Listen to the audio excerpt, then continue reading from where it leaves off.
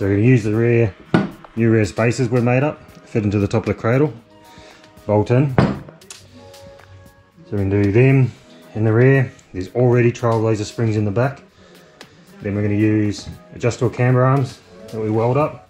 Front we're going to use 25mm bolt-on spacers and Ested lower forks. So they're about 23mm longer than your standard size fork. Which is jack the car up course, take the tyre off, jack stands, and then I've used my other jack here. It goes in under there. Take the bolt out of there, out of the outer lower control arm to remove the spring. So then all you gotta do is just, you drop the sway bar too, both mount to the sway bar. You can see that under there. So you drop them both sides, so you don't have to remove the actual sway bar. And then just pull the spring out. And then next, to put our spacers in, we're gonna drop these two bolts off.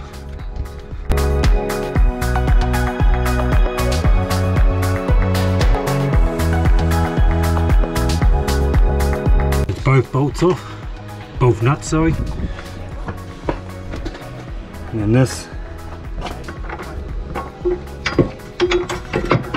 slides in like that. So instead of the spring going all the way up there and sitting in there, it's going to come down and sit in here instead.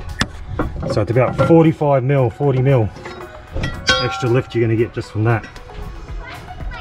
So that's a plate bolted back in, and then looking at the workshop manual, it says torque them to 108 plus minus 17, so we'll go to 108.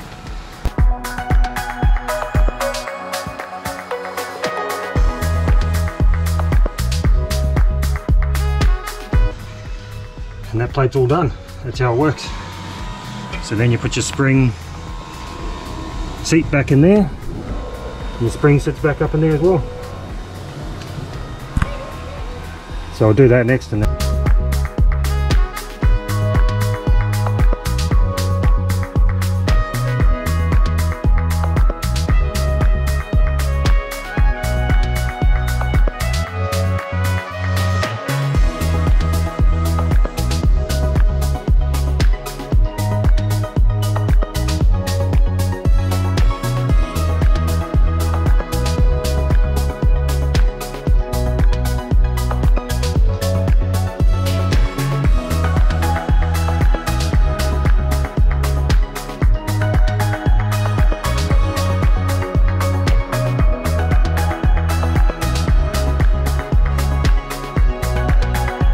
So I got to undo this bolt here, undo the inner bolt, we'll pull that out and change it for the adjustable one.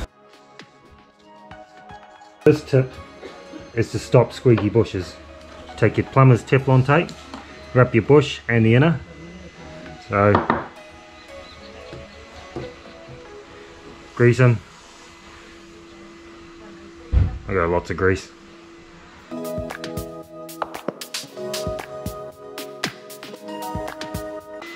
So that'll stop your squeaky bushes.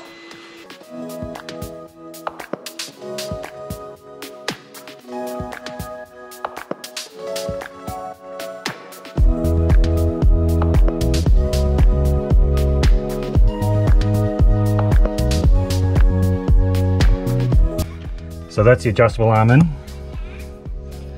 Now, I've torqued this one up. I'll have to check what the torque setting is. I'll put it on the screen. The inner one is a bit of a pain because you can't get a torque wrench in there. So that one you sort of do by feel.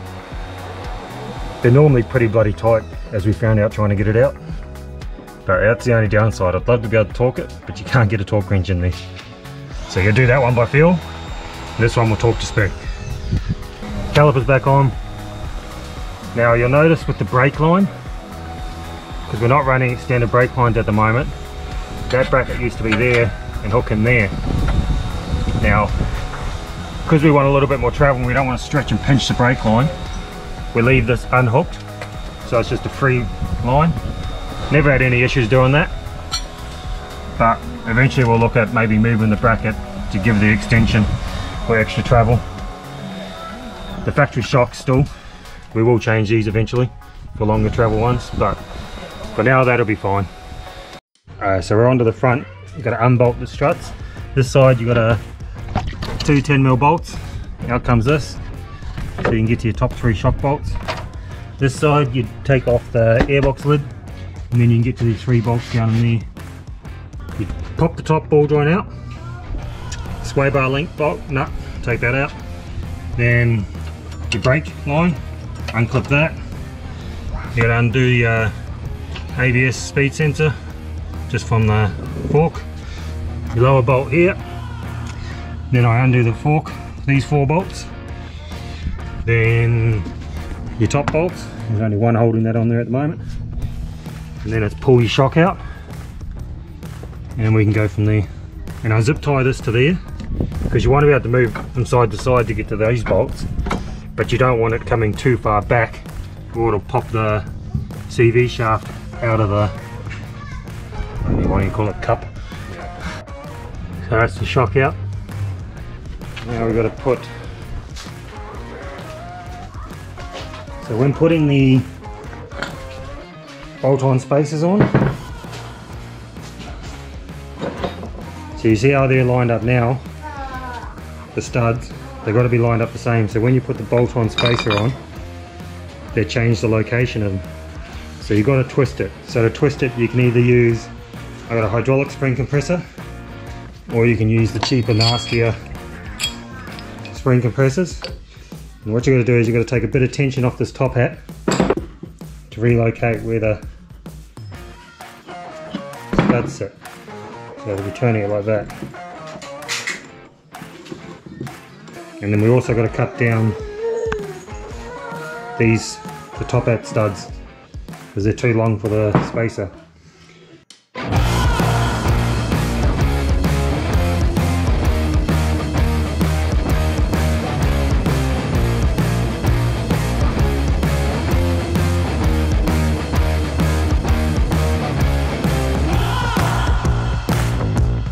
That's the other nut. Of course, you can't get a socket over that one. That's a 17mm socket, this is a 15. So you got to use the flange nuts. You can get them from Bunnings or any nut and bolt shop.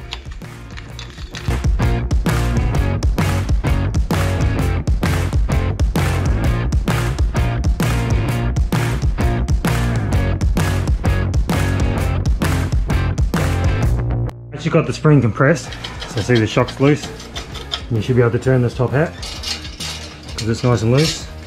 You got to align these studs in the right place. So see, when you look straight down, see how this one's further forward, this one's further back, and this one's further over. So what I do here, a bit hard to hold the camera, but I draw on my hand. So this was for the other side, so I've got to do a new one. So cross out that. So I do a line, mark the front, so this side of the car, and then I know that one's further back, that one's further forward, and this one's just off to the side. When you go like that, it's about 10 degrees. I find that I've got the paper with it on, but as long as you do it like that, it'll slip back into the car, not a problem.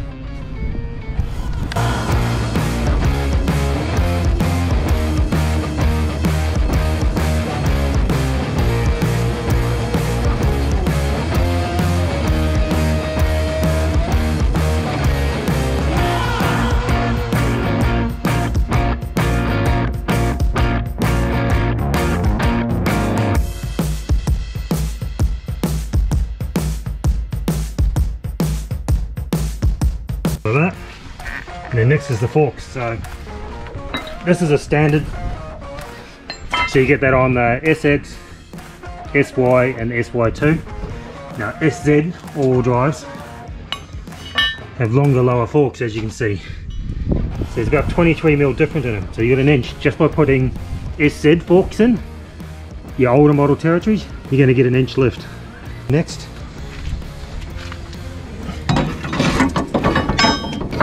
hold them in. So it's all bolted back in. Lower fork bolt, the upper fork bolts, 4 bolts. Now they had blue Loctite on them from factory, so we put a little bit more blue thread lock on them. Put the ABS sensor back into the new forks, the brake line, upper bolt, sway bar link. So we're going to go for and torque them all up now. It's 90, 50, 98 and 98 down there as well. But that's why I got it jacked up too, because you want to get it as close to normal ride height before you torque everything up. Before I forget, the top nuts, they recommend 35 Newton meters. Do them up, same with the center nut for that, shocks, they're 35 Newton meters, 35 Newton meters, and then we'll bolt this back on and put the airbox back together. So the front is definitely higher than the back. It's hard to see in the sun. When we dropped the car back down, the back had sagged a lot more. So we were using Lovell's Trailblazer springs, the comfort ones, so they're not the most heavy duty ones they make, but we haven't been able to find the other ones available anyway, the constant 300 kg load one. So we went with these, but the problem is, I think after having them in the car, they did give 30mm lift with the car empty. Yeah. Originally. So originally they gave more lift than what the raised King Springs would. But they're a lot softer. And now that the car's had kids and then loaded up and been driven around for a couple of weeks and towed the trailer, they've sagged more. So what we're going to do now is just take them out and put the raised King Springs in instead, and see once we drop the car down what difference it gives us.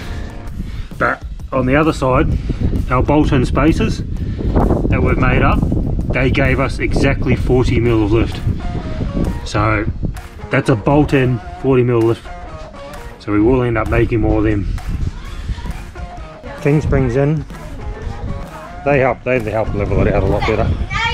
They got to settle. Dad, where's the monkey? Oh no, down there, Dad's filming. You're the judge now, monkey. That's how you get rid of the kids. Tell them there's a monkey down the road. So then you can film. Monkey's down there. Down there. So yeah, there's a lot of lift really. I honestly reckon we're probably sitting around, I reckon we'd be at least 2 inches in the front. I reckon we'd be closer to 2.5, 3 inches of suspension lift. So I got the bigger wheels to go back on as well. So this bit of the job isn't exactly rocket science, and it isn't the right way to do it, but this is our temporary fix. So I put all on there, on the rim, put the level on there, so we can adjust the rear camber arms. So spanners, and then you get under the car, and adjust the arm to try and get the camber somewhat right, and then that's fine until you go get a wheel alignment done. So that's it, car done. Swap the wheels over again now. Everyone's seen the wheels the other day, but I'm going to put it on now with the lift. So yeah, all done, wheels on.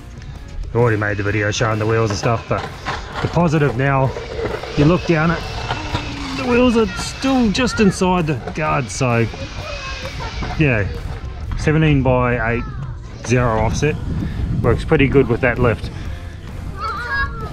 Back, we still think we could lift the back another 10mm, but that's another day.